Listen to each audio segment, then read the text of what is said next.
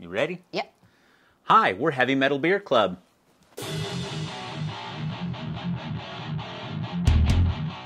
And today we're tasting the Trooper Red and Black Porter from Cheshire, England. This is a collaboration with Robinson's Brewery and Bruce Dickinson, the lead singer of Iron Maiden. And it's just so happens that I am listening to Bruce Dickinson's audiobook right now. It's called What Does This Button Do? It's pretty good because it's in his own words. It's him speaking, and he's pretty cheeky. So it's very fun. But yeah, this is so far the only dark beer in the lineup of the Trooper beer. Because we've done some of the other Trooper beer tastings.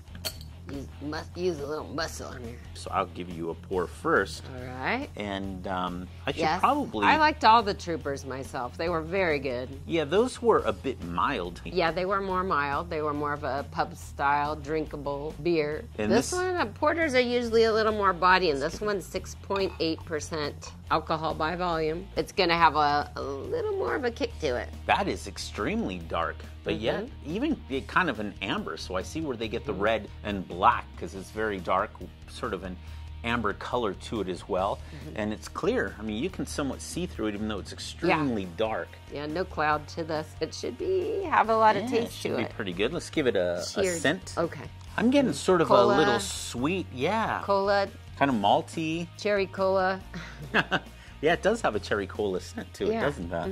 Smells really good. It doesn't have a roasty smell or scent like like coffee at all, like some porters do. No, not this one. Yeah, no, it doesn't have any sort of a burnt smell to it. Smells real clean and fresh. Let's give it a little taste. Let's give this back. Know what it smells like to me? A barley wine. Let's give it a taste. Barley wine, and I love barley wines. Know what I taste in it? Right off the bat, raisins, dates, plums, prunes. I mean, that's what this.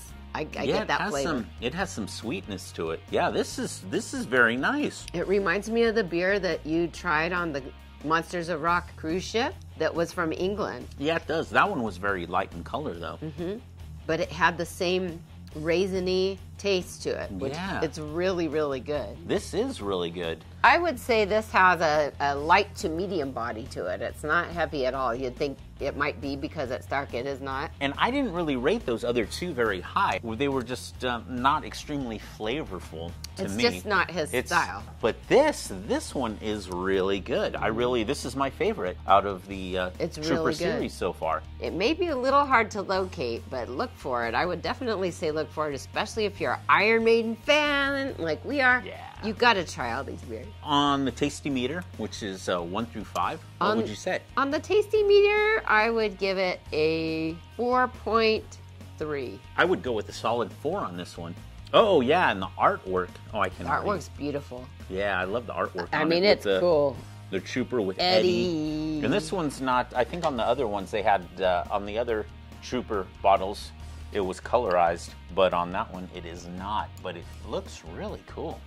So for you metal heads out there that like good beers, good flavorful beers, I'd highly recommend this Trooper Red and Black. I would recommend it. Eddie recommends it. So send us some messages. Ask us to try your favorite beer. Make a suggestion. Yeah, please leave in the comment section below. Make a suggestion. We'll hunt it down and we'll try it. Thank you so much for joining us here at Heavy Metal Beer Club. Please stay safe, drink responsibly, and stay metal. Toodles. I think this beer also has a nice eye of newt.